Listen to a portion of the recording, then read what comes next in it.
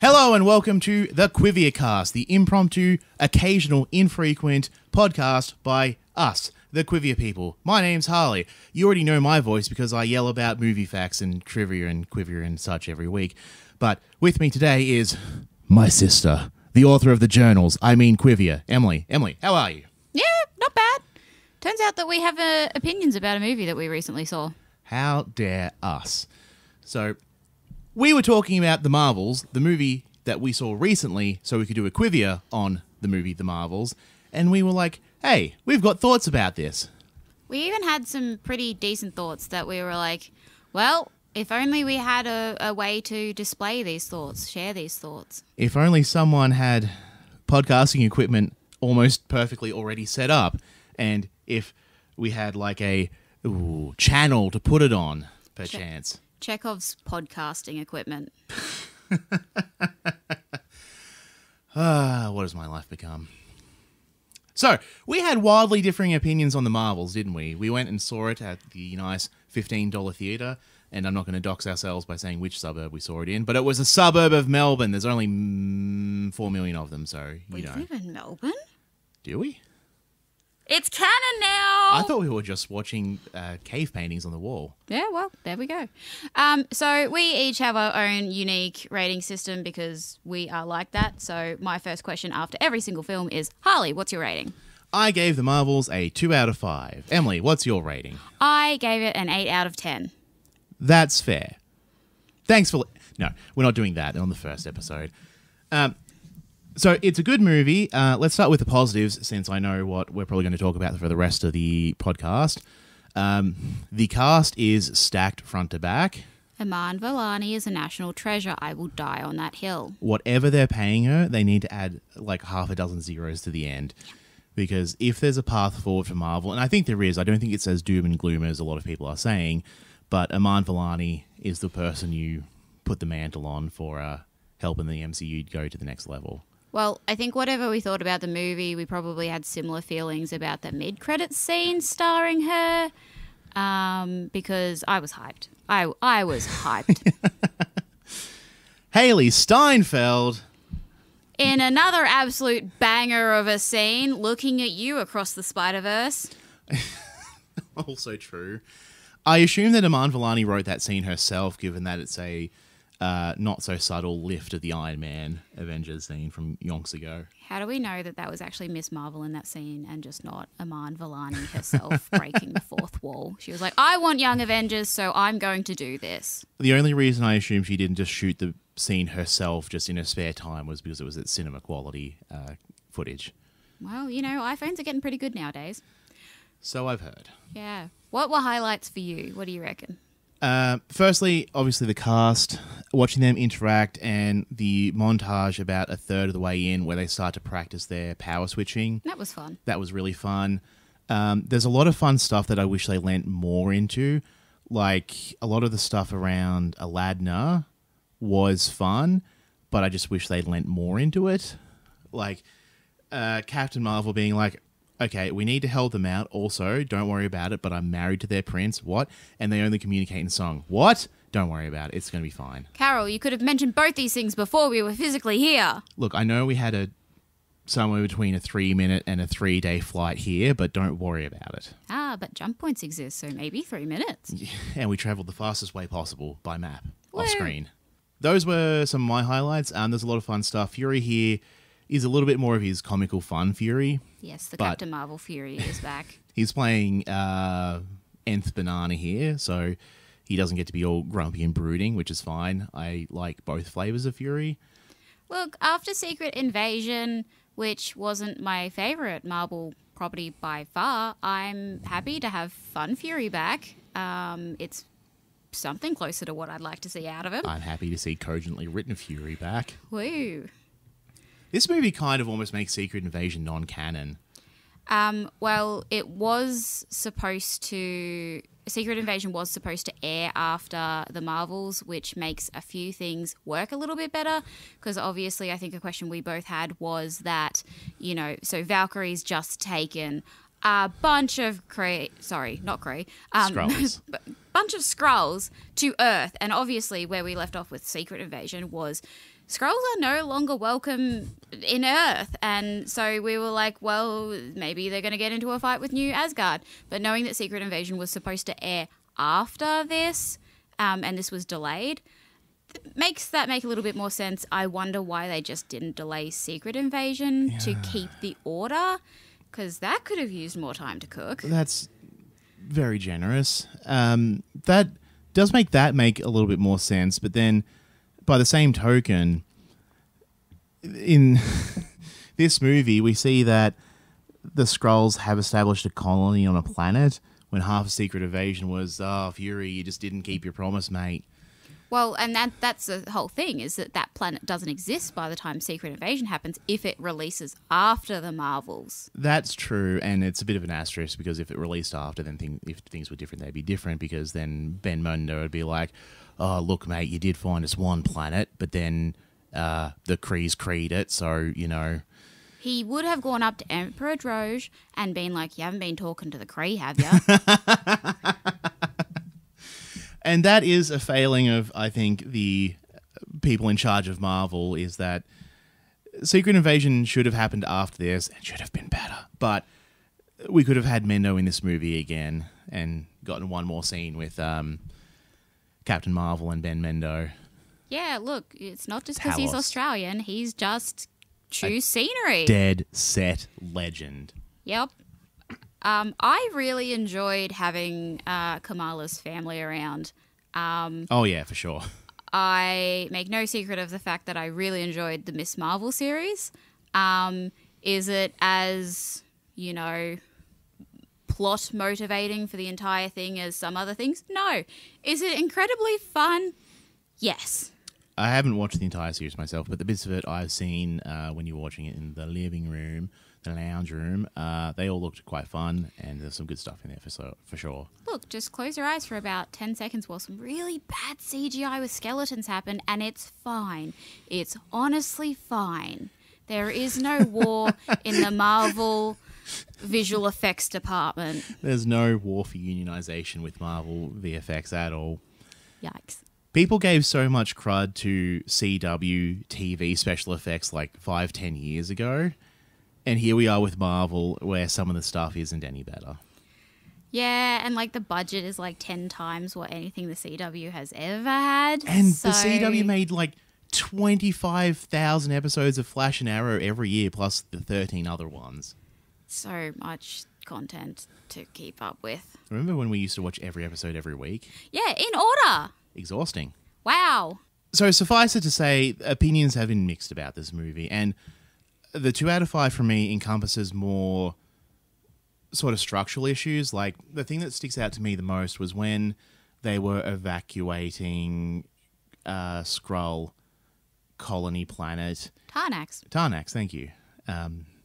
There was some weird stuff around there. There were some weird cuts, weird jumps, and then in the middle of it all, you just sort of cut back to Carol being like, we can't save everyone, Kamala. Time for you to learn that lesson and for us to get to the next plot point.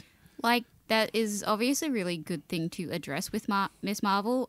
Hers was much more like a Spider-Man type narrative for her TV show. It was much more local. There were still stakes, but obviously it was nowhere near that magnitude.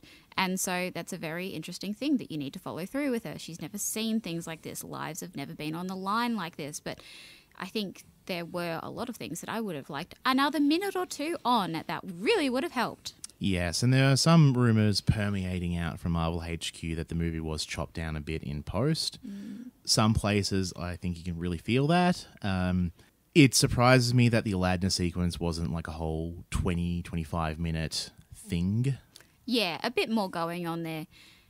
Would you have minded if the movie was another 15 minutes longer? No, and here's the thing. I am in mixed minds about the move to longer movies. Notably, and I think you might feel the same way, I like Return of the Jedi, the only good sequel Star Wars movie. And that having its whole 3-act structure, and then right when you feel like the movie would end, we go into overtime and get another 20 minutes on Crate and some other stuff. Believe me, Return of the Jedi has flaws, but the good stuff outweighs the flaws so hard that the other 2 movies don't exist in comparison. That's a different podcast. Return of the Jedi and Crate? what was the Rian Johnson sequel Star Wars movie? The Last Jedi. Yeah, I was going to say, you're talking prequels with that one. All right, my bad. Nouns are tricky. All of that was in reference to The Last Jedi. Nope, understandable. Return of the Jedi is a perfectly cromulent movie. The Last Jedi needs a podcast in of itself because I think we both exist in the subset of 5 out of 5 movie. That's going to make people angry. 5 out of 5 movie. However, there is a lot wrong with it. Yes. Those two things can coexist. All of the side quest stuff on the gambling planet is a bit muddy. But hey, a lot of characters have characters and motivations and points of view and clashes that aren't merely physical. Shock horror. And new things in Star Wars and just not repeating the same old Skywalker stuff ad nauseum forever. We're Forever. looking at you, number 7. But But so if we bring it back to the Marvel, oh yeah, the so point of the podcast. the main question that I had to you, because you're much more cinema orientated, you have to be pretty bad to get a score 5 or below from me. I will generally have a fun time. Is it exponential up to 10? Yes. However, so my question to you was, how do you make Dar-Benn a more compelling villain? That seems to be a very common complaint from people, even who aren't review bombing or having an opinion on this film without having seen it. Yeah, or just doing any of the generally shitty misogynistic things people want to do with the women folk in the movies. Wow, if those kids could read right now, they'd be really mad. If you're someone who hates the Marvels and hasn't seen it, one of 3 things needs to happen. You owe 20% of every dollar you ever make complaining about the MCU to Brie Larson. You need to fix your heart or die, or I need to think of a third thing because the comedy rule of 3 dictates that this should have been a 3-element list, and I'm sorry, I've screwed this up. They have to watch Handmaid's Tale. I'm not good Or at improv. Handmaid's Tale Jr., Hunger Games. Oh yeah, which is another property that we have seen a lot of, which mostly, so I started playing that movie to do it for Qrivia while Harley was around and also our dad was around. And You just put it on in the lounge room. yeah, and it was getting late, so I was like, "Oh, let's pause it." And he was like, "No, let's let it finish." And I was like, "Okay, Dad's in for this ride. Let's let it cook. Let Collins cook. Let's cook." It did require me shouting multiple times, "This was a kid's book." It was sold by Scholastic. I didn't know it was sold by Scholastic. Yeah, Scholastic. Anyway, so Dar-Benn is a more compelling villain. Oh, yeah, the question, the raison d'etre for being here and why we set up podcast mics after Yes. thinking of this 40 minutes ago. So, my mind went to the first thing it always does when, how do we make a more compelling villain, which is The Rock, the Michael Bay movie starring Nicolas Cage, Sean Connery, Ed Harris, and several other people. Naturally. Why wouldn't it, really? Because as much as I don't want every movie to follow the same template ever, The Rock sets out a very, very useful default starting point for having a compelling villain. I'm not going to spoil the whole... and ships and...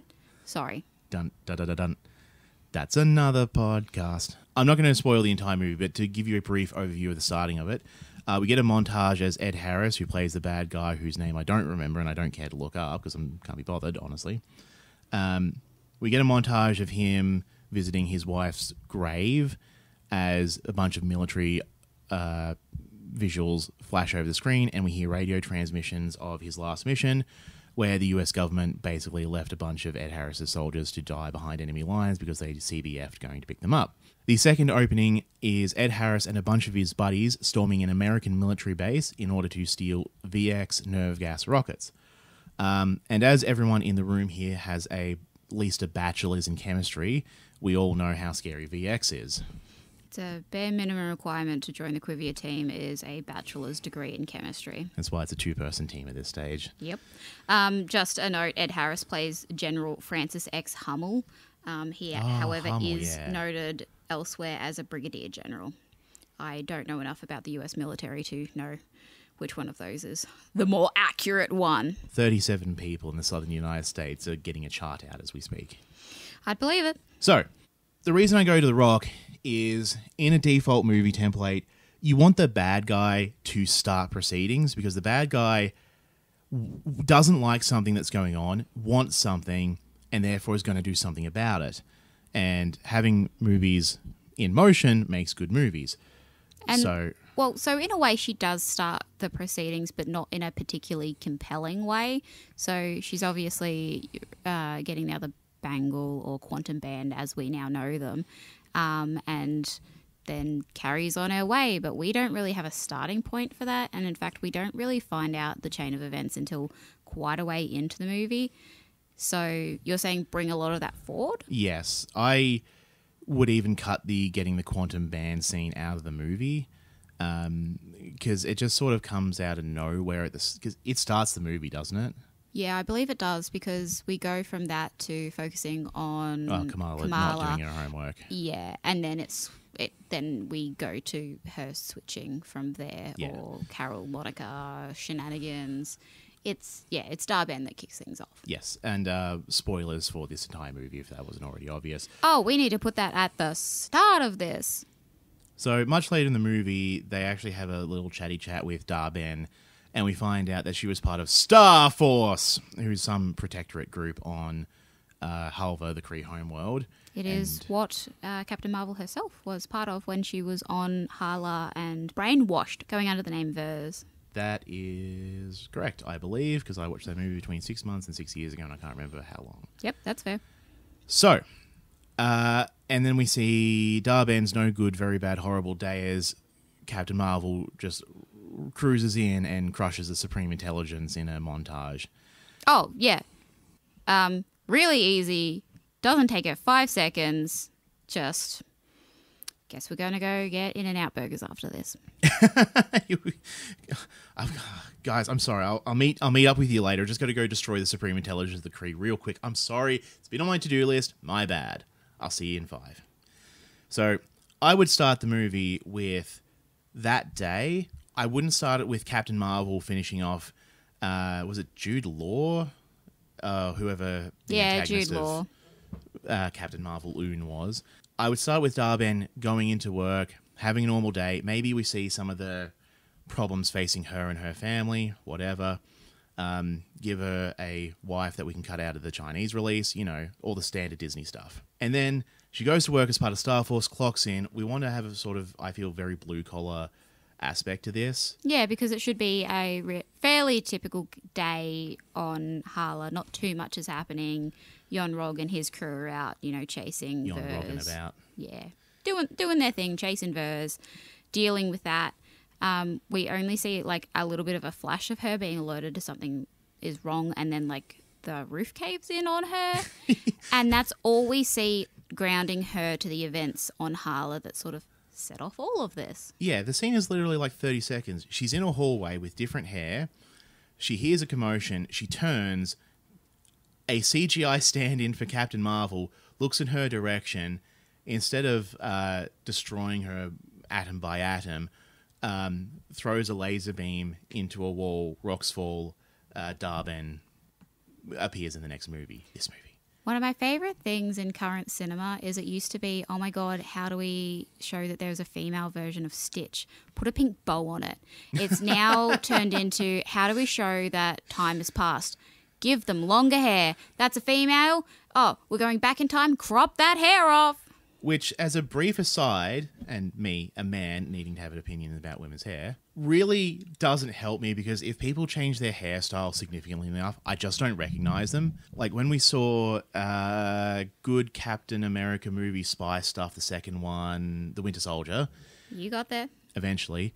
In the cinema, I was sitting there going, who's this spy lady? What happened to Black Widow? What's going on? And it wasn't until about 5 scenes later when ScarJo gets a fair few lines of dialogue that went, oh wait, she just has a different hairstyle. This is Whitetail, a different deadly spider. I make those jokes, but for all I know that is an actual comic book character. Okay, sorry to continually derail this, but Black Widow gets another movie. Yep. And she has a team up with Redback, who's an Australian Black Widow spy. Oh, hell yeah. Oh, no. I just got out of the Red Room. Don't know why I decided as an Australian to put on an Australian accent to say that. My question to you, though, is who plays Redback? And you can't say Margot Robbie. Margot Robbie can't be the answer for everything. Oh my God, how can I forget her name? She's in Lord of the Rings. She's in How to Train Your Dragon. Kate Blanchett? Yes. Yeah, fair, all right. Wait, no, crap. We've already had her as Hela. Oh, no, but she has a different hairstyle in Thor 3, so I'm not going to recognise her, so it's fine. Isla Fisher. Yeah? Made famous because they filmed the first live-action Scooby-Doo in Queensland, and they wanted a local to join production. That's what I'm bringing to the team, those facts. This fact. Is why I am the writer. True, and I believe you told me this, or reminded me of it recently. That movie was written by James Gunn. Oh, yeah. Marvel's alumni himself. Which revolves around the fact that he hated Scrappy-Doo, and so his whole thing with the first movie was like, I'm going to make sure he never re-enters popular culture ever again. I'm done with him. And then did several drive-bys. James Gunn, if you're listening to this, and I haven't already thanked you enough for all of the great movies and TV shows and ensembles and every other thing, your absolute detestment of Scrappy-Doo brings us closer on souls on this earth. And thank you.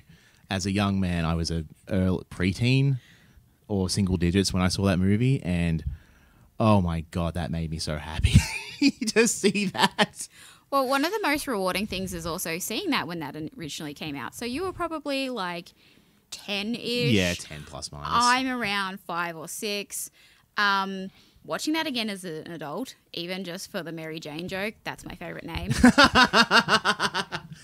supposed to be R-rated. There's a lot of little hints back in there. Wow, wouldn't have known. But so getting back to Dar-Benn, yes. humanising her a little bit, because I don't think the basis of her character is uncompelling. Like, there's a lot of good bones there, because obviously it's a very nuanced thing. Yes. Captain Marvel thought she was doing the correct thing by taking down the Supreme Intelligence, and we don't have a lot of the stuffing that goes in between these events, and maybe that also needed to be explored.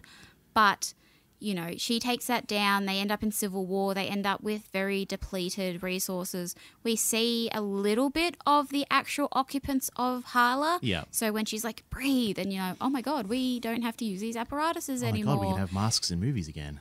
And we see that Hala is, you know, a bit derelict, may not necessarily be the correct word, but it's run down. It's obviously had ill effects for the last 30 years where this has been going on. But we have nothing to ground us. So having something like that to sort of give Dar-Benn visual motivation for us instead of just like taking her on faith that she wants to be a good leader and letting help us the people. Live in it, adding weight and gravitas to it. And I don't want to say show, don't tell, because they do show it, just a brief flashback. But getting, as you so politely reminding me, back to the point of this podcast, I would start the movie, like we said, Dar-Benn clocking into work. I would even pitch her being a scientist who's like, she doesn't like fix or program the Supreme Intelligence. She's like the computer code version of a janitor. She's like keeping stuff together. I'd probably actually a research scientist around that. Yeah. And I would make the opening a straight up horror movie scene. Like, even if you got to borrow some notes from Sam Raimi and Doctor Strange to Stranger Tides, and make it an out and out horror scene where she eventually rocks fall, everyone dies, or she gets conked out or something. And then we live in the consequences. Horror movie, we don't see who's destroying everything. She comes face to face with Captain Marvel, Annihilator, and is, you know, scared shitless, because in my version she might be a research scientist, so she probably would be in that scenario because Captain Marvel's a god tier weapon, and an ultimate weapon even. Indubitably. Universal weapon? Yes, one of those. Universal weapon. And then crash the Supreme Intelligence. Dar-Benn barely makes it out alive. And this is the time when you say, whoopsie doopsie, Captain Marvel caused significant collateral casualties amongst the people in the Supreme Intelligence building. So have Dar-Benn be one of the very few left, research scientist or guard, Star Force, doesn't matter. I like the I'm starting to regret the research scientist thing, because I like them having the Star Force in common. Yeah, because they were, quote unquote, on the same team. And a bit of the gravity to it is hinted at least, because So it's a major plot point in the fact of why Carol didn't go back to Earth, didn't come face to face with Monica for 30 years. Like, she's ashamed of that. She literally has the moniker the Annihilator. But we don't see any of that gravity apart from, you know, her expressing regrets about it and it being Dar-Benn's motivator. So having a lot of that filling in there could definitely make her a much more compelling villain to us as viewers, and just seeing how, well, yeah, you know, it makes sense, you know. She sort of got this dual thing, is she wants to restore her resources, but she also wants to bring harm onto those involved with Captain Marvel. So a two-pronged approach. Yeah, and that would be the casualty in this version, is we wouldn't have the sort of targeting aspect. But if I had to go with literally the first thing I thought of off the top of my head, I would have her Dar-Benn search for planets that appear uninhabited. Because if a surface scan of Aladnair shows it's 99.36% water, was it 36 or 76? 6-3. 63% water, then you can go, well, there's no way intelligent life can possibly sustain itself there, and we need water to save our species. I don't necessarily know that it's a bad thing that she goes on, you know, the sort of the grudge match and that sort of thing. It's one of those things that needs to be handled with nuance, but like, you know, from her perspective, Carol was like, I'm going to help these people. From my perspective, the Marvels are evil. Yeah, so is it a 6 or a 9? And like, I can understand how, you know, there would be some maliciousness in that. There were certainly casualties on Tarnax. We don't actually know the outcome of Aladna. Is that something that you would change? Like, do you find that a gap that you're missing? The consequences on Tarnax and showing, or... Well, we see what happens with Tarnax. We see Valkyrie. With Aladna. Definitely not at Atlanta. Definitely not. Yeah, the whole Aladna fight sequence doesn't really scan for me, unfortunately. Like, would you have liked to see, like, did the people make it out alive? Was there casualties? Did they just take their water? Is the atmosphere still there? Because I'm confused in the exact point of, like, well, what takes an atmosphere in terms of a jump point? What takes water? How can you control a jump point to take one and not the other? So, but we're presuming that from Aladna only the water was taken? Yeah, and since atmospheres and oceans are both fluids, I don't see how you take one without the other when you're sucking the ocean out.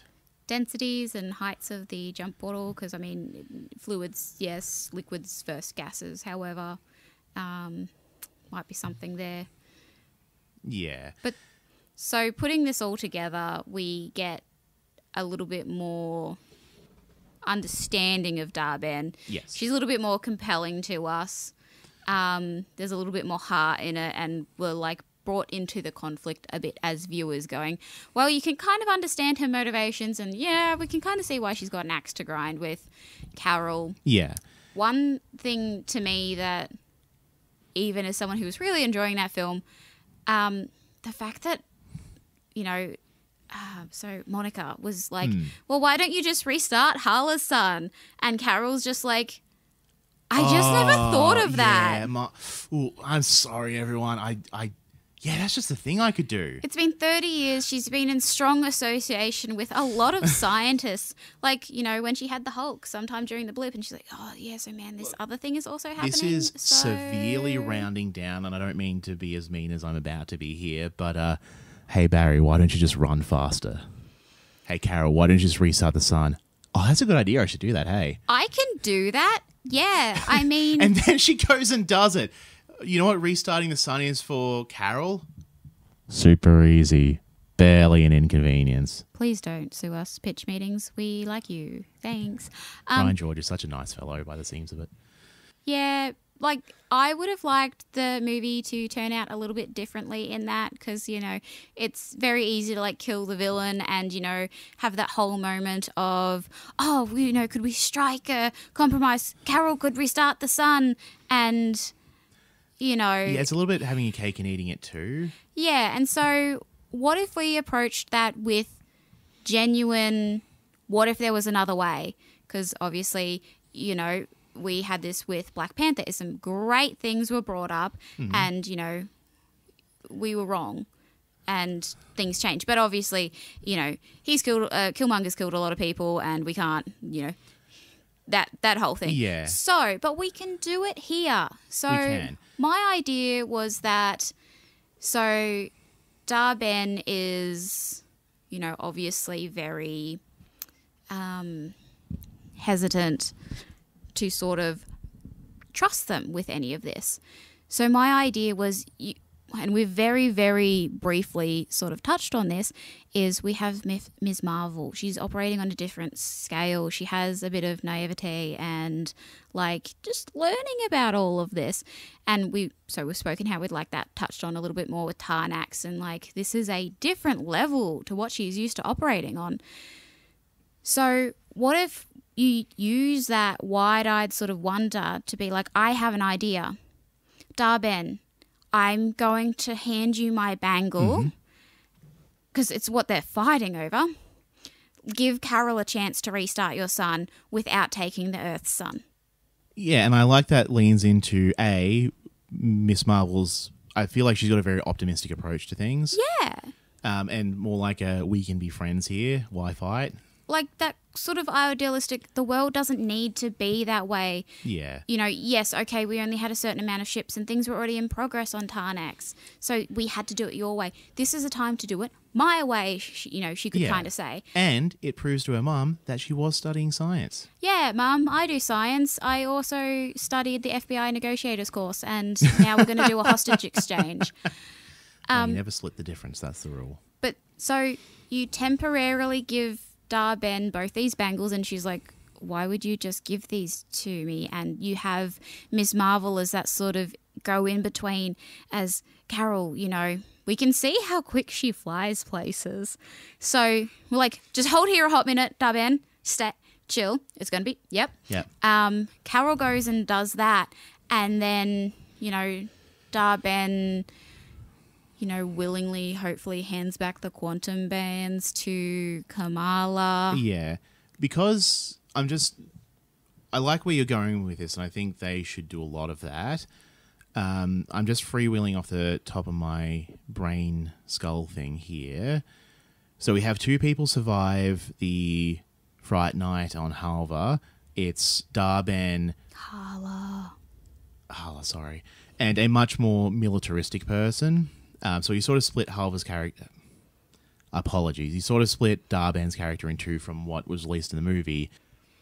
And then you have one of them... So, the militaristic person can be more like, okay, well, we need water. Here's this water. And it also just happens to be Captain Marvel's, hubby's planet. And we can go... So we can still have our cake and eat it too on that axis. Because I really want to use your Miss Marvel... We can do a different approach here. And I'm not saying they did this intentionally, but a lot of modern blockbuster movies sort of fall into the heroes protecting the status quo, the villains pointing out that things are obviously wrong. And where I think we can get to here is they brainwash people in Star Force. That's I don't know if it's everyone or if it's just Captain Marvel because of her position with, the experimentation. She got the powers they're trying to pin down on that. So I don't know if it's kind of like the Red Room where they're brainwashing Star Force en masse. That's fair. I think even if they're not actively brain rewiring people, I think that, especially in this version, we can lean into that a little bit where the military history and the history of Kree that you're taught as a Star Force member really glosses over the sort of colonization and consequences of what they've done to other planets. And I want to lean into that specifically so we have this militaristic person with Dar-Benn, so we have some antagonizing force for Captain Marvel and friends to punch a bit. But you have the movie come down to an ideological fight, not a fisty fight, because Captain Marvel is someone who... She's been traveling the universe for 30-odd years, and she's seen a lot of stuff, and she's seen what the consequences of the Kree Empire can do to other places, especially the Skrulls, Mendo, and others. But Dar-Benn hasn't... And I think there's a lot of synthesis there because if we call back to the start of the movie, Dar-Benn's friends and family, they're on this planet, her people are there. She isn't directly responsible for all of the colonization and probable genocide that goes along with that. Don't want to think about it too much. Nope. But people are dying on Halva and... Holla. I'm sorry, everyone. Holla back, girl. I think I make that joke in the Qrivia You too. do. I stole it. And that way, you can have it come down to a logical thing, and you can show that they can both learn something from each other, because Dar-Benn can learn that the Kree are bad sometimes and responsible for a lot of bad stuff, and Carol can learn that destroying the sole leader of an entire civilization might have consequences. Power vacuums, etc. So following the adds not subtract principle of Yes. dietetics and just slapping it on movies. So I think a couple of the takes could have been punched up is also your things like the scene transitions and cuts and things like that. Yeah, which I assume are just because things were cut out in post, but... Yeah, I would also assume that because you have Nia DaCosta at the helm, who is really quite a good director, Yeah. unsurprisingly. So, you know, you have to wonder what Marvel's editors sort of did. What did they leave on the cutting room floor? Yeah, what the Marvel Creative Committee and all the people higher up in post did. Yeah, so maybe what happened there, just punching up a couple of those things, adding a little bit of the humanity grounding to Hala with Dar-Benn, and also maybe changing up the resolution to that. You know, Dar-Benn having to die in, yep, giant space lasers are back. This time they're just going from the ground upwards instead of the sky downwards. Yeah. So I think those things, if you had that, where in the ratings realm do you think the movie could have landed? Depending on final execution, I think it's easily a 4 or a 5. Yep. And I'm not just saying that because I've pitched some ideas that I would like. It's probably a podcast unto itself, but there's a lot of contention out there about how much of a Marvel movie do directors actually direct. And I believe Nia DaCosta's done a lot of other excellent work, and you can see some flashes of brilliance here and some great timing and direction with the actors and the blocking and everything. Just freewheeling a little bit, you see Sam Raimi with Doctor Strange 2 Multiverse of Madness. That's the actual name, isn't it? You were going to say Electric Boogaloo, weren't you? I was desperately trying not to. You can see a lot of Sam Raimi touches in there, but I don't think that's like a whole cloth Sam Raimi movie.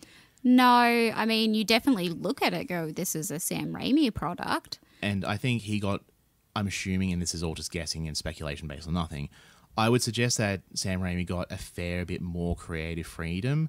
Like, I assume they told him, like, here's the start points and here's the end points. The middle, within reason, is up to you.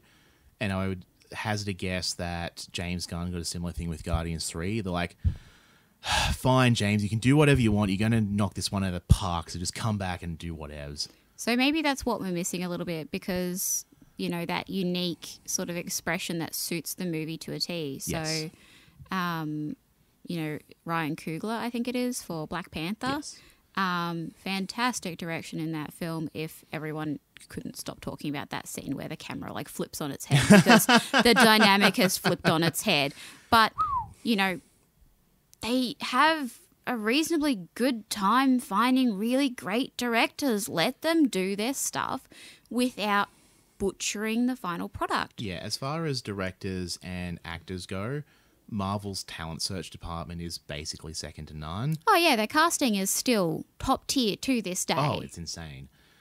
I would just like to see them let them have a bit more free reign with it. I'm not going to speculate too much here because I can't remember any of the details, but I believe the director of Black Widow had some issues in that direction. And so there was some contention about, well, how much am I actually directing this movie? But I don't want to put words in their mouth.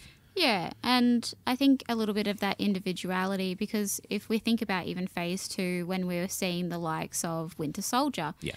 that is a completely different tone. It's not necessarily, quote-unquote, a Marvel movie. It's a spy thriller. Absolutely. And it's really fun, and it handles introducing new characters with ease. It has a certain tone. It covers what it needs to for the growing universe. Yep. And it's all-encompassing in that fact. So have Marvel got a little bit too reliant on their cookie cutter type thing and they're not trusting people with creative direction? I think it's two things. I think firstly you're right, and it's the concept of the Marvel Cinematic Universe has become larger than what it actually is. And so they're trying to explore ideas like the multiverse, they're trying to set up the next Thanos and do all this stuff. It's sort of falling under the weight of itself. And secondly, the industry as a general, as an outsider with shit all to do with Hollywood, movie studios want to move away from having movie stars because movie studios can't control movie stars. They cost too much money and they become reliant on them. They want whatever actor to show up and be in their movie. That's a Warner Brothers movie, that's a Disney movie, based on whatever IP they own. That's going to bring them $1.2 billion with a B. And so a lot of the rumors coming out of the actor strike make me feel like that's the direction they want to go, especially with all the AI, such as it is, stuff that movie studios wanted to allegedly implement. Yeah, and I just don't know how they're going to be successful in that regard because I think people are naturally going to gravitate towards people. I mean, we have seen Margot Robbie and Barbie, you know, absolute phenomenon. Cinnamon. Get out of my brain. Phenomenon. And then, you know, Chris Pratt just came out of nowhere. By God, that's Chris Pratt's music. Yeah, and so two very dichotomous complaints that I've heard as well is that this movie introduces too much lore. They're using characters that came out of nowhere, and I sort of just point straight to Guardians of the Galaxy, who, you know, we knew nothing about them before they came on the scene, and like, oh my God, how are they going to make this work? Call back to James Gunn. Yeah. But then we've also had people saying that, oh my God, you needed to watch way too much to understand this. You need to have watched, you know, the Infinity Saga's important things. You need to have watched Captain Marvel. You need to have watched WandaVision, and you need to have watched Ms. Marvel. Do you feel like you missed much for not having watched Ms. Marvel? No, and this was something I was a bit cognizant going into it. A, because I haven't seen Ms. Marvel, but I have seen WandaVision and Captain Marvel, the first one. But Nando V Movies, popular YouTube person who I like because they have deeply reasonable takes, and on the internet that is a phenomenon in and of itself. Wow. Pointed out, like, he called the shot that people are going to complain about the Marvels for that reason. And before the movie even premiered, he pointed out that, no, that's not going to be a valid criticism, even though I haven't seen the movie yet, because they're going to explain exactly enough of it as you need to know for the rest of the movie. Yeah, because I mean, so Monica and Carol have no idea what this bangle is, or, you know, and, you know, Carol talks about quantum bands and her brief knowledge of them. And there's some things that you'll definitely pick up on more if you know about it. Yeah. So there's the whole story about what you seek is seeking you. There's the Noor. There's things like that, which, okay, so you maybe won't pick up on that as much because you haven't seen Ms. Marvel. Correct. But they're there for me, but it doesn't lose anything. And then Monica very succinctly covers how she got powers. Exactly, and that's what...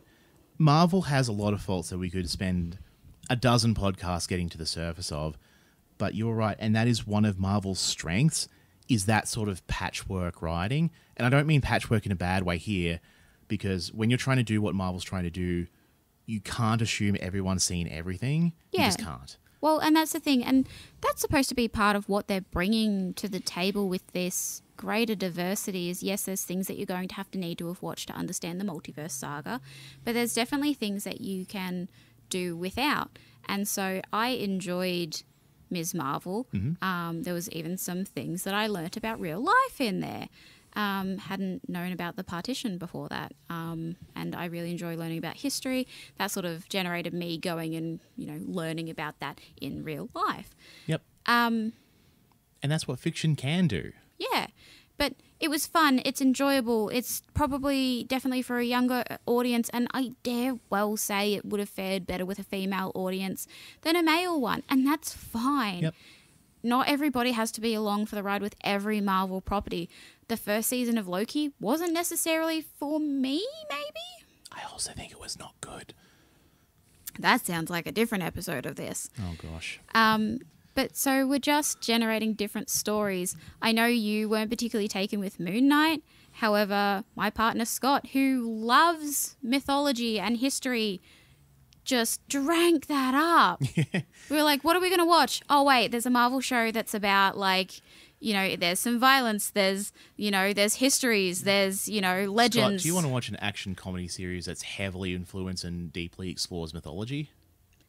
He just broke the yes button by slamming it. And you can emulate Scott by smashing that like button, because we like doing this and you like listening, so hit the like button. Yeah, please like and subscribe. This was a bit of an impromptu thing to add to our sort of roster, but to sort of bring everything together, we'd like to humanize Dar-Benn a little bit, give us the viewer a little bit more experience with Harla, you know, get Marvel to trust the process and back off a little bit, and maybe change up how things ended with the Bangles and Dar-Benn. You know, not every villain needs to be fridged. True. Like in WandaVision, Agatha, we're going to put you on ice until you get your own series. Okie dokie. I mean, the Kree are inevitably going to come back. The Skrulls we are assuredly going to see more of. Dar-Benn can come back somewhere later. We've let that happen with other things before, like the Creator kind of just... the Collector, sorry. True. Kind of popped up in little bits here and there. We can let that happen. It's a big world, but it's also a very, very small world sometimes. Sure, Marvel management are reeling because of all of Jonathan Majors, which we're not going to get into. Oh, no. And the actors and writer strike throwing wrenches in their plans. But you, need to have a general plan of where your stuff is going, because a lot of the recent Phase movies have felt a bit aimless. Yeah, like... And they need to at least have an internal aim, because something that is things can be self-contained, right? They don't always need to be propelling the multiversal story forward. No. We can just enjoy a Marvel movie that's just got its own thing going on and is just in its little pocket. Yeah. And we're happy. And on that bent, superhero fatigue isn't a thing. People just don't like seeing bad movies. So you need to make good movies, and this isn't just talking to you, Marvel, this is talking to every movie studio. So movie studios, here's 3 things. Harley's going to do a 3-element list again and hopefully have 3 elements this time. Firstly, fire every executive because you all are bad at business and you just siphon money to the top. Capitalism sucks, blah, blah, blah. Trickle-down economics was the greatest lie ever sold to anyone. Secondly, streaming has been a mistake for everyone. The destruction of mid-budget movies means we don't get creative things anymore. We just get pre-existing IPs because you need to make a movie for $200 million. You can't do any less for some reason. So it needs to have a pre-existing IP, so it needs to have a pre-existing audience, so it have people to buy tickets and show up. How else will we get more of the 1993 Mario movie if we don't have middle-budgeted movies? And that is a great example because people respect swings more than they hate misses. Like, I love seeing weird and interesting things. I want to see good movies for certain. Like Everything Everywhere All at Once was a wild swing at the fences. Even if they screwed that movie up and it ended up being a 3 out of 5, it's not. I would have really enjoyed it just for what they were trying to do. The fact that they nailed it and it's an insanely great movie is awesome. But you don't get home runs like that if you don't let people try for it. There are so many creative people in the world, let alone Hollywood, that can make something interesting. People are just going to get sick of the same things over and over again. Like, the Fantastic Beasts franchise has died in the ass for multiple reasons. Oh, yep. But I'm sure there's a lot of people who liked that movie, those movies, thought they could have done some interesting stuff with them, and then just sort of petered out. I'm one of them. I mean, I never saw the third one. The first one was... I remember you having a mostly good opinion of the first one. The first one is just kind of an enjoyable romp. Yeah. And the clips I've seen of that are fun. Yeah, like, there's a little bit of exposition happening. Like, there is definitely lore that they were working on. Yep.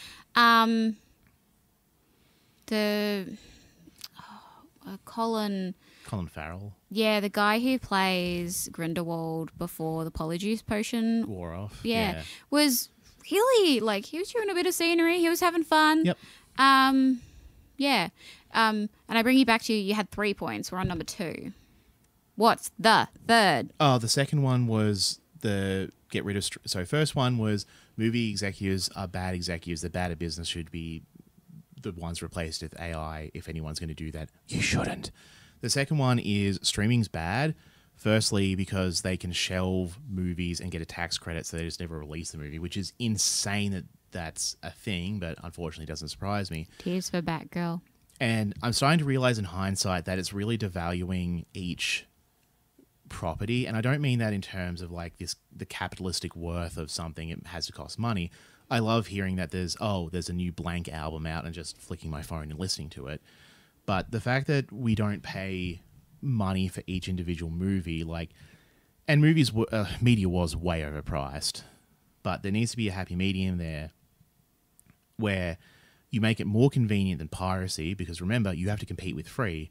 But it's at the stage now where if I want to watch a movie, like we were talking about The Rock earlier, oh, Emily, let's go and watch The Rock because it's a great movie and it has relevance to what we're talking about. I have to go to a website to find out what streaming service it's on, and then there's at best a 3 in 10 chance that between two of us, separate adults with our each individual lives, we have access to a streaming service that's on. Yep. Whereas I don't love this as a solution, it's just saying it off the top of my head, but if there is just one website, like the Google Play Store and the iTunes Store are mirrored perfectly for content, and whichever phone you have, it's just $2 to watch this movie from the 90s, I'm not going to think twice about that. I think there's potentially a way that you can do that through like Google Play and stuff by just purchasing the movie. Yeah. But what I'm hearing is that we all need to do a Taylor Swift and get rid of the middleman. Yes, and streaming destroys royalties, which destroys people having a job that can support themselves in a creative industry, and the money just gets funneled to the top, and all of these streaming services are just recombobulating and going and blah, blah, blah, it's all a mess. And then the third one is give smaller budgets to more people and make more interesting things. Because your ability, movie executives, to figure out what the next big hit is, you are better off guessing because you have no ability to tell. And that's the thing, I'd like them to stop trying to game the system. Is that like, so Mattel or WB is looking at pushing out more Barbie related properties. Let us just enjoy this one standalone thing that had great success without having to be like, oh, this is the next thing that we're gonna game. Just cool your heels a little. Hollywood always learns the wrong lesson. So like 3 weeks after Barbie broke some early estimates, they're like, well, time for the Hasbro Cinematic Universe. And that's just learning the wrong lessons. Greta Gerwig and co. managed to thread the needle, and make a great movie that somehow balances that it's product placement with telling an engaging emotional story. And they should be lauded for threading that needle and walking that line so finely, because it's insane that she managed to do it, and good on her. But we need more movies, more people, take more chances, swing for the fences, because if I hear that, hey, it's not great, but there's this crazy movie, but it's really interesting, there's a good chance I give way more of a shit to go and see that than I do whatever weird franchise based on a book series is coming out next. And that's what I really hope happens for the Marvels, because obviously there's been a lot of discourse about it before it's even opened and very early. You can't log onto Facebook without it being everywhere. I really hope the word of mouth, and like I see it in the comments trying to, like there's a little bit of a mini war happening with it at the moment. It's fun. It's enjoyable. Do you regret going to see it? No, absolutely not. It was $15.50 well spent. I'm not going to complain about that. Yeah, like there was a lot of fun and enjoyable aspects, and even if I enjoyed the movie as a whole a lot more, just, what they did with the Flurkins was like, we actually laughed out loud. Do not run from the Flurkins. The Flurkins are here to save us.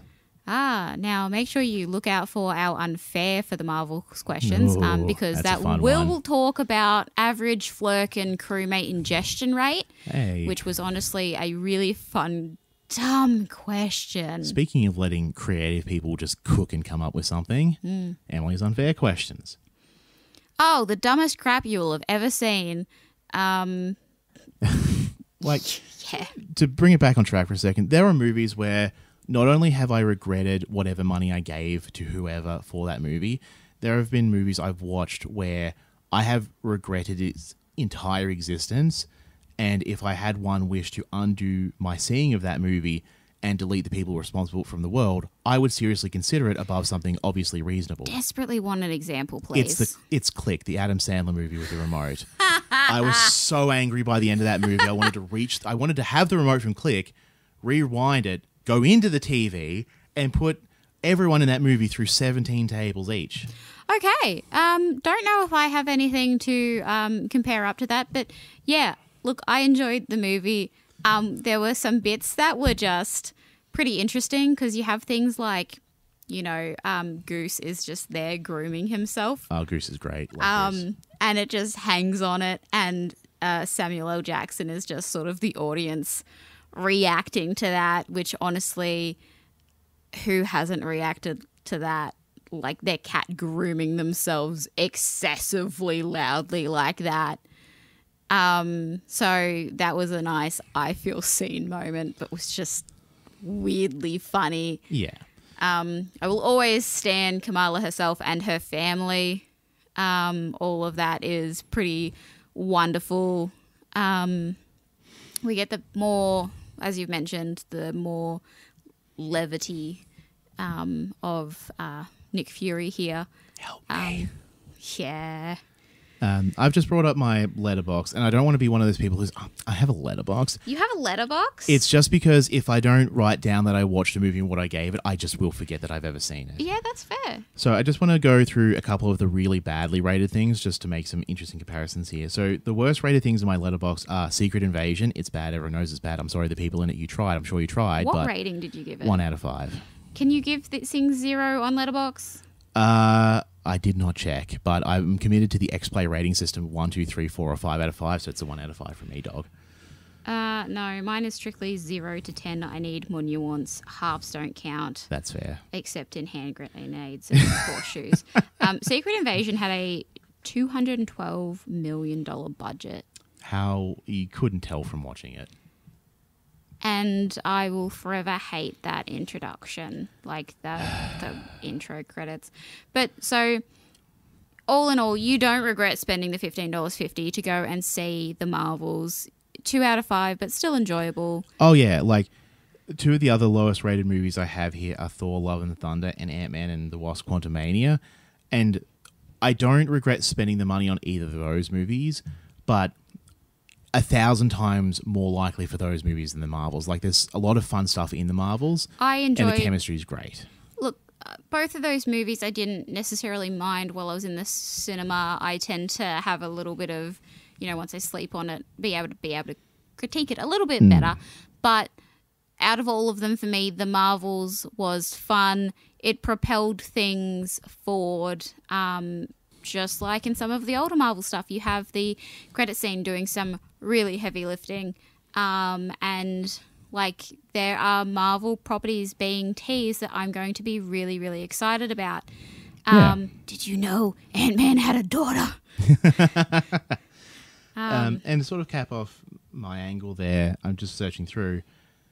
Morbius is a god-awful movie, but it's bad in entertaining ways. Yes. And I respect the attempt. Matt Damon dancing. No, definitely not Matt Damon. Smith. Matt Smith. Why was Matt Smith ever cast as a good guy? Having seen Morbius, having seen Last Night in Soho, another strike against Moffat is that he thinks that Matt Smith can pull off being a face. Matt Smith, you're a great actor. You should only ever play sleazy assholes. You're so good at it. Well, sounds like you should probably watch House of the Dragon. I'm not going to do that, and I'm partially sorry. Well, that's something. So I think that's a pretty good way to cover it. You don't regret going to see your money. It was a good way to spend 2 hours. I don't want my money back. I don't want to spend the next 10 years of my life making a profitable YouTube career, finding new ways to sledge Brie Larson. Yeah, and I mean, enjoyable. I just honestly found it enjoyable. I am, less well-versed in the movie critique business than yourself. I watch too many video essays. That's my problem. I watch none. It's probably a better way to live. But I enjoyed it. I myself gave it an out 8 out of 10. Yep. And I'd go and see it again. And I feel like most of the people currently commenting negatively on the film when they haven't seen it really, you know, I would tell them your boos mean nothing. I've seen what makes you cheer. And to the people out there who make a living sledging a great actor in Brie Larson, like, she's fucking awesome. She's an Academy Award winning actor. She's Scott Pilgrim. She's great. If you make a living, if you pay your rent by finding new ways to hate on Brie Larson, when you go home from getting your groceries and you put them on the counter, in the time between you putting them down and you getting your phone out to put anything on the stereo, just, you don't care, because obviously you're alone. You live alone.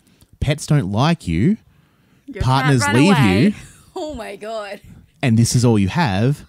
Well, so do we want to talk about a really random comment that we got on the Easy Qrivia? Only in generalities. I don't want to give that person, like, specifically, so we're not going to name them. But So we're definitely in a growth state at the moment. Yeah. And so to have a comment on there from just someone out in the wild, I was like, well, that's kind of exciting to go see on the stats. yep. And then to actually go read what it is, and no clue how this person has come across our easy quiz about 10 this. easy questions. 10 easy questions about the Marvels. Number one. Sorry, I was doing the thing there. But it was just an absolute spray at the Marvels, at females, about Hollywood not making movies that men want to see. And I was like, how did this happen? And then I closed my phone and I didn't think about it anymore, because that can just stay there. Although, what was the good band name from that stupid comment? Psychotic terrorist prostitutes. Yeah, that's like a 4 out of 5 band name. Yeah, because it just like dropped it and was like, if I want to see something about psychotic terrorist prostitutes being like killed and her. Sorry, give me the band name again. Psychotic terrorist prostitutes. Opening for Pussy Riot. It's Psychotic Terrorist Prostitutes. It's going to go down well in Russia. They're going to go on stage. They're going to give you the 1, 2, 3, 4, and they're going to punk your brains out for 30 minutes. But I want to live in that world. I don't want to live in this person's world. I don't think anyone does. No. But so that was just a very interesting first experience as a creator, you know, waking up, the video's been up for 30 minutes, really excited, and then like that's that's the comment. The gulf between the excitement of having comments and that being the reality of what that comment is. It's one of the things about being at the mercy of the algorithm. It's like, hey, it's algorithm juice. But I'm very also thankful that I'm in a place where that just does not faze me at all. And to that commenter, because you're not listening, although actually statistically you might, because we're talking about the Marvels, which maybe you he'll leave that comment again. Maybe we'll get a second great metal band name. Hopefully. That's the most that person's ever going to contribute to society. But we don't want your algorithm juice. Don't we? Not from that person. But, so we don't want that algorithm juice, but the algorithm juice that we do want is you guys that have made it to the end of this podcast. You can like, you can subscribe, you can share, tell us your opinions of the Marvels. We do legitimately read every comment. Yes. Mostly scanning for cool band names that we're not going to start. Yeah, and like honestly, what did you think about it? Not you're going to put it off till it comes to streaming or anything like that. Did you watch it? Would you recommend it? What were your thoughts? And how can you punch up Dar-Benn as a villain? Like, what would you add to her story to be able to make this work? Yeah, like, what constructive ideas do you have in regards to this movie? Yeah, and I feel like I have dropped enough random little tidbits about budgets and different things that have happened here that we can safely call this Qrivia Chats and Facts. I was just going to call it Qrivia Cast with 2 Qs. Look, I think everyone does that. I'm looking at you, Smoshcast. Although they changed it to Smosh Mouth now, so... Somebody once told me Shane yells way too loud, and Damien Haas is there as well. Apparently, Shane from Smosh yelling too loud was why they had to get a new studio, because it kept interrupting Good Mythical Morning, which is not at all relevant to this podcast. And that's for another time, folks and friends. Tommy was there wanting to be part of the cast, but Courtney was on Try Not to Laugh. This lyrical adaptation is falling to bits. We should really just wrap up the show. That's right. The Qrivia keeps coming and it won't stop coming. 30 new questions every goddamn week. We'll fix this in post. Wait, that's my job. No, we won't. Yes, you will. Emily, anything to plug? Watch Qrivia. Yep. Please comment. Please put any input that you can. We love making it. We want more people to watch it, even if it means we have to make some sort of Riddler-esque device from the third or fourth Batman movie from the 90s to get it into people's brains, but the R&D hasn't quite come together on that yet. Yeah, look, I enjoy pulling inane questions out of properties to be able to put this together. Definitely any feedback we would love to hear. And tell us what you want us to cover. What would you like me to hyper-focus on for a day and turn questions out of? We did Friends Qrivia, didn't we? Yes, we did season 1, and I really stuck to the gimmick of labelling every question like the title of the episode. Which impressed me. But we did Friends Qrivia because we got a comment about it. So we have a 100% track record for doing Quivias based on comments of properties people have suggested. Yeah, and it's got to the point where we have a lot of properties on our docket at the moment, so we're 100% going to get to the other 9 seasons. Just like I'm going to get to the other 6 seasons of Brooklyn Nine-Nine and the other 3 seasons of... The Qrivia will continue until Schitt's morale Creek. improves. But to it, leave a suggestion for what properties you want to see covered, and there is a strong chance that we will add it to the schedule. Yeah. Because we like making this. We want to keep making this. But if you share it with more people, the easier it becomes for us to make more of this. Otherwise, I think... And if you want more episodes of this inanity, please comment. We don't have any plans to do this as an ongoing series, but if the thought comes to us, then we'll just pick up the microphones and blah, blah, blah into them as I do every week. If we have watched a movie and we have big thoughts about it, you'll probably find us up here doing this because we were going to have this conversation anyway. Big thoughts, big feels. We're all in this together. Thanks for listening. Thanks for being a host, Emily. Thank you, Harley, for having me up here. I'm not used to being on a microphone, and you will definitely hear complaints about me sounding like a gerbil. And that's how we know it's really you and not an evil doppelganger. Woohoo! Thanks for listening. Bye. Subscribe.